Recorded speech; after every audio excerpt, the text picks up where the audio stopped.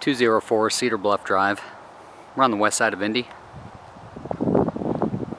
This house turned out great. We've got a new garage door. It's all brick. This front porch area, it's all glassed in, but then there's doors you can open which are screened as well. As you enter the front door, you come to the living room, which is open to the dining area, and then also the new kitchen. New cabinets, appliances, countertop, sink, faucet, new garbage disposal.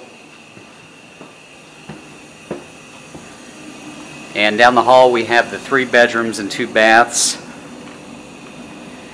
Show you the utility closet as well. Got the furnace, you can hear that running, and the water heater. And the first bedroom. Double closet in here. We got all new interior paint. Here's the second bedroom. Another double closet as well. We put overhead lights in all the bedrooms. Master has a fan light combo.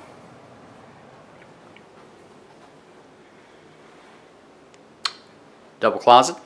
Then we've got a half bath off the master.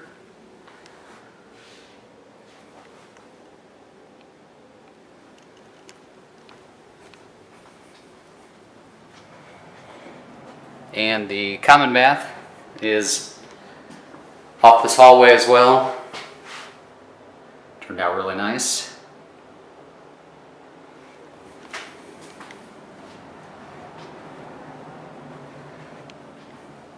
All the windows were replaced. And there's the garage access door off the kitchen. It's a 1-car garage, oversized though. New garage door opener. We got a keypad outside, remotes for that, new service panel, and here's the backyard. Nice and mature trees back here. New air conditioner.